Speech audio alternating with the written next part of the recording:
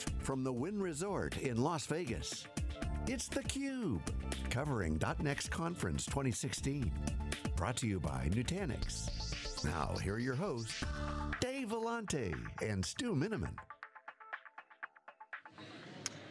We're back. Scott Hawkins is here. He's the Executive Director of Marketing for the Worldwide Data Center Group at Lenovo. Scott, welcome back. Good to see you again. Hey Dave, how you doing? Stu? Good, thanks. So what's happening with Lenovo these days? You guys made some obviously big moves, coming together, getting market momentum, partnerships. Give us the update. Yeah, things are going real well. You know, when you think about just even here for the event and with the Nutanix partnership, we really couldn't be happier with where we're at. If you think about just 6 months ago, really announced where we were going in this direction. And if you look at a number of the plays that we've done around not only our own organic development, but these partnerships, we've really got momentum now, and especially in this area of hyperconverged with Nutanix, you know, in only 6 months to see where we've come. Announcing one platform, now we've got 11. So really good momentum, great conference here, learning more and more about where we're going to go in the future with Nutanix, but just a great partnership and really a tribute to the entrepreneurship of both of these companies and wanting to work together and move very quickly. How did it come together? Take us back. Well, if you think back to what our product strategies were and looking at these growth segments with hyperconverged, our strategy was, you know, to be nimble and to find the best partner to go to market with, and that was Nutanix. And it really goes back to our strategy, which isn't the same strategy for every company out there. We're able to be open and flexible primarily because we don't have 20, 30-year legacy histories of products that we've got to protect. We've got a complete portfolio, server, storage, networking, services, and solutions. But in this space, there was nothing that we really had to protect. Some of our competition does. So we're able to go partner with the best, and that's where that partnership, when we started talking with Nutanix, but you know, things aren't automatic. It doesn't just happen like that. You've got to have the same culture, you've got to have the same kind of idea of where the market is going so that you can respond very quickly, because if we were going to partner with someone, we needed to get to market quickly.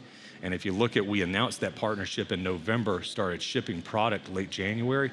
There's not a lot of companies that can do that, and the two companies working together, tightly integrated in development, go-to-market sales, that's really how it came about. And you know, if you look at, have we fulfilled our objectives so far? We have. Probably exceeded most of them. Mm-hmm. So Scott, one of the questions we had when Lenovo took over the System X business was, you know, what would we see different? And, you know, would something like this partnership with Nutanix have happened, you know, if the x86 business was back in IBM? I don't think so, but maybe you can share. I'm glad you asked that, because the answer is no. Yeah. And you know that I came from IBM, and we had, you know, all the best thoughts around our history there, but IBM, like a number of other companies, they have these businesses that are entrenched, and you're dependent upon protecting them. And that can restrict you from bringing offerings to clients that are the best of the best. And in that time and in the years back, while we were very successful in a lot of areas, blades and high-end systems and HPC, probably missed out on a few strategic growth areas because we needed to protect that. You fast forward to Lenovo, and that was as we were prepping, you know, you and other analysts and folks who were interested in why we were doing this with Lenovo, we knew that once on that side of Lenovo, we'd be able to really take advantage of these opportunities very quickly. We'd be able to identify them quicker and then take advantage and get to market much faster than we could there. And that's what it takes in the marketplace today as a whole, but particularly around the x86 ecosystem. Well, and IBM was and still is in many respects. It's a very services-led company, so you had this sort of inbuilt distribution channel. That's changed. Right. And so there's this two-sided coin there, I suppose, but how has that affected, you know, your strategy overall? Well, I think you speak about services, and that's still going to be very important no matter what market that you're in IT. And one good thing, as Stu definitely knows, is that we brought, you know, all of our assets with us. Right. So we brought the engineering, services capability, support capability, and the portfolio, and in fact that portfolio was one of the newest overall portfolios in the marketplace. So we bring that to us, but what we had to commit to do is to continue to innovate. You have to innovate quickly here. So, you know, you look at things that we talked about with you guys a couple of weeks ago around new networking operating systems or new hyperscale platforms with the SD350 and other areas, software-defined storage. You know, we're going to continue to innovate there, but we're also going to look to where we can bring the most value to clients very quickly. We're going to partner. Yeah, it was, as you know, I was at the Lenovo Tech World just a couple of weeks ago in San Francisco, and was really interesting is YY, you know, great presence, real good. He was playing virtual reality games with BK, the CEO of Intel, but he's like, okay, we're going to take 5 minutes and talk about the boring infrastructure stuff, and then we'll get back to the cool stuff. Is that okay? Suppose you come here to Nutanix, I mean, you've got 2,500 people here, you know, clapping and super excited about infrastructure. Right. You know, what's your thoughts on the community? It's definitely, and I think I think most people knew YY was probably poking fun at that. It may not have come across that. You can imagine that, you know, beads of sweat broke out of my forehead when he said that. But in that keynote and how we worked up to those announcements across the whole spectrum of Lenovo, the point was, whether it's mobility, virtual reality, all of these things, it's all running on infrastructure and data centers somewhere.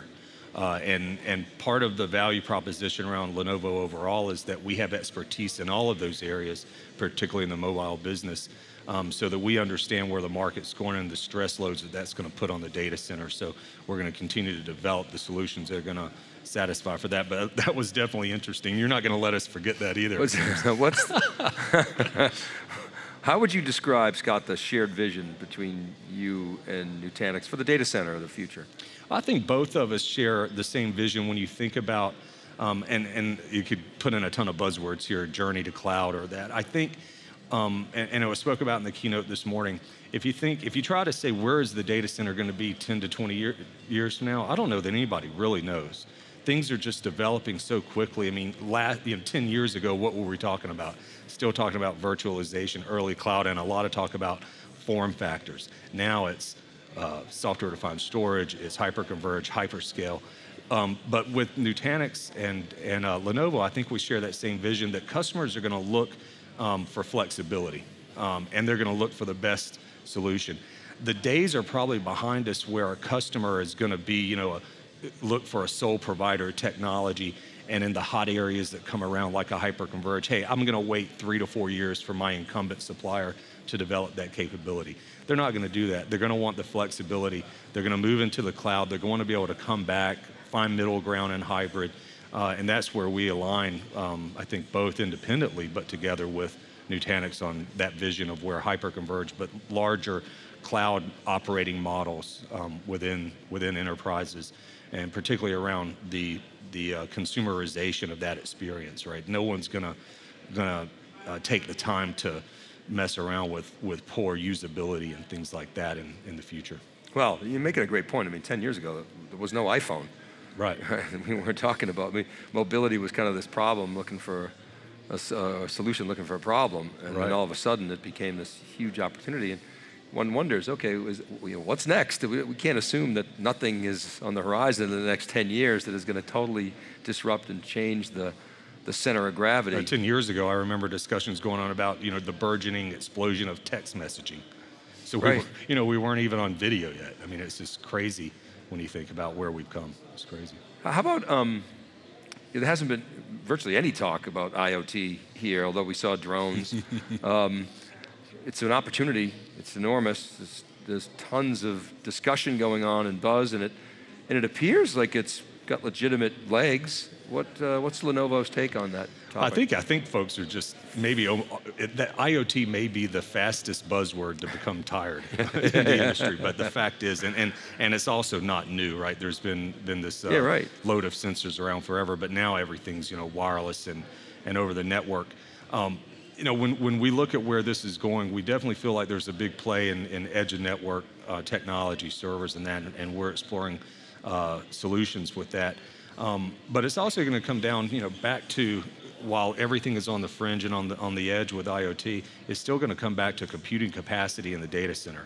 And that's where, while we're talking a lot here about hyperconvergent cloud, you know, you still have big data, which almost seems like it's, you know, an old term now, but getting into things of big data analysis and taking that data, harness it, and making decisions, and even the stuff talked about earlier around contextual, you know, the contextual area of this information and things like that. we're going to continue to look at what it's going to take to be a player in that as well with IoT. It's massive. And again, sort of like in hyperconverged with so many folks getting into this business, IoT, even that ecosystem is going to be massive.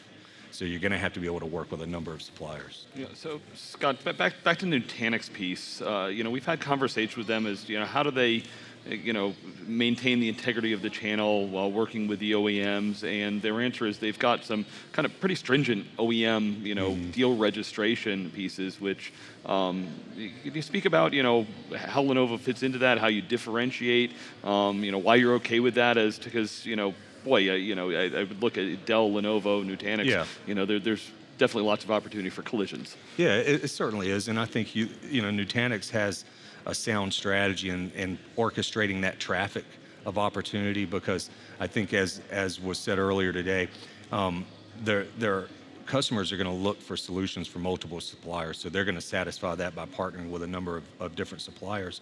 And so you got to orchestrate that traffic, because you don't want to have customers that have a bad experience in trying to acquire the technology. For us, we support it.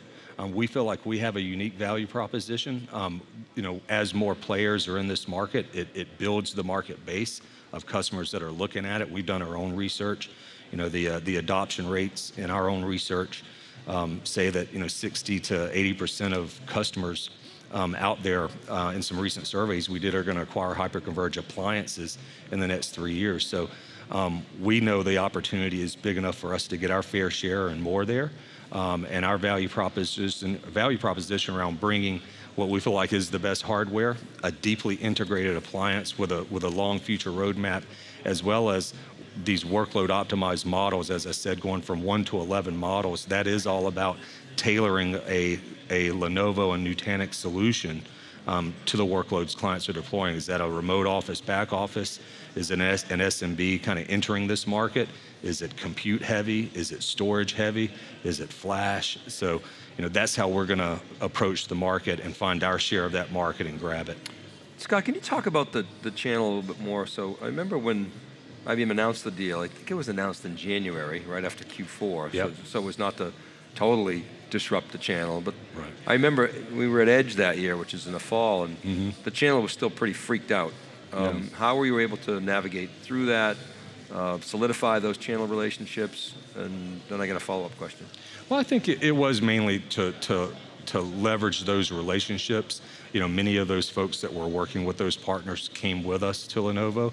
And look, you always have to prove to people when there's times of change that things are going to remain constant. And I think we've done a good job of solidifying those relationships with business partners, the same technology, the same innovation, not disrupting the models and giving them the support. And I think a lot of the partners have seen in the channel model and Lenovo overall, we're able to be more nimble and more proactive, but also react quicker when they need help in the channel. So I think we've done a great job in taking advantage of the relationships we have, and we've also expanded the channel.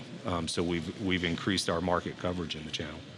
Well, that's kind of my follow-up question is the channel is evolving. I mean, it always is, but it's really starting to change. You got, sort of box movers who still sell probably do most of the revenue, but you've got the solutions guys. We've always been talking about solutions, but it seems like suppliers like yourself covet the channel partners that can really understand whether it's whatever workload, Oracle, SAP, right. Big data, Microsoft. I mean, that level of expertise is increasingly important. And then you've got this whole hoodie crowd in the DevOps world. Maybe it's not a direct channel, but they're certainly an influencer.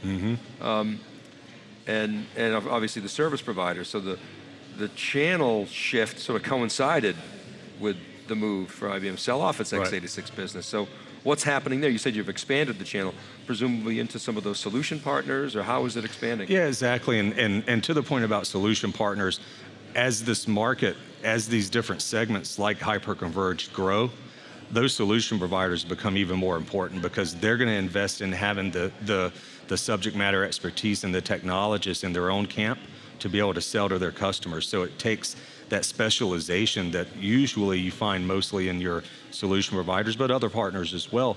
But we've got to cater to that, and we've got to foster that. And one thing we're doing is making a major investment globally in expanding our training offerings. It's an area we needed. We heard from our solution providers and our resellers and distributors that we needed to do deeper training, and so we're investing in that. One of our largest investments that we're making right now is expanding our education offerings for them to enable their sellers to sell and understand the market as we see it in our portfolio. Back to the expansion of the channel, that was a move where, again, maybe where we were before, we had to tightly protect that channel model and have fewer channel partners because we were having to protect a number of other businesses and things like that from colliding. Here, we have a number of partners, and if folks want to sell Lenovo enterprise systems, we want to help them do it. A lot bigger swim lane now. Definitely, and that's the x86 market. I mean, it's the dominant, by far. We could have said this 8 years ago, but it's the dominant share of the IT space now. Yeah, well, and again, let's face it, inside of IBM, it was always this sort of stepchild that, okay, we'll, keep saying the right things, and now it's like Lenovo loves this business. It's like embracing it, so that's got to feel good. Well, it's the best of both worlds, right? You're in a place that's going to get the investment to grow, kind of unleashed to a degree, so that we can go into any of the markets that we need to, as we said before, but also there's the protection of the innovation. And that's what you've seen so far. You'll continue to see that Lenovo didn't acquire the business just to get the assets. It acquired the business to be able to invest. And if you look at what they've done in other businesses like the PC business, it's not the same business, but they took that business from low share to #1 in the world. So that's the model we're going to follow here. Continue to invest, focus on customer experience and innovation, and then wrap that up. And our strategy is going to be to help clients remain open and flexible, so that they can pivot when the market's turning and bring the best solutions to them. Right. So Scott, the HX solution's pretty new. We expect there's the typical training and building the funnel, but what can you expect to see from Lenovo and Nutanix going down the roadmap? Well, yeah, I think you're going to continue to see the traction we have. We trained. Within a number of months, we certified over 1,000 of our sellers to sell HX series. Partners, we're going to continue to expand our go-to-market marketing to acquire new customers. So there's more of that, but also look for deeper integration in our own management stack. We have some of that today with xClarity, but we're continuing to work closely with Nutanix to develop even deeper integration in the management stack, because you see a ton of the focus from Nutanix, and a reason they're successful is that user experience. So we want to latch onto that and find capabilities in our management stack that can integrate and make it even easier for customers. Are there any applications or ISVs that might be prime targets to hit? That's a great question, because I wanted to address that. We talked about combining organic development along with partnering to bring that development. A good example of how you can do both of those and then bring them together is you take an HX series platform and certify it with SAP, right? With their solutions. So that's what we're going to continue to do, is what can we do with this platform, with Microsoft, with Oracle, with SAP, with other ISVs, and bring tailored solutions to that. And again, back to the workloads, that's where we have a number of different models that we've tailored toward SQL or toward SAP or to Oracle database. So we've got a lot of potential to go there, but we're working on that as we go now. All right, Scott, we have to leave it there, but thanks very much for coming on theCUBE, giving us the update on Lenovo, and Great. Really appreciate it. Thank you for the time. All Have right. a great time. You're welcome. All right, keep it right there, everybody. Stu and I will be back with our next guest right after this short break. We're live from Las Vegas. This is theCUBE.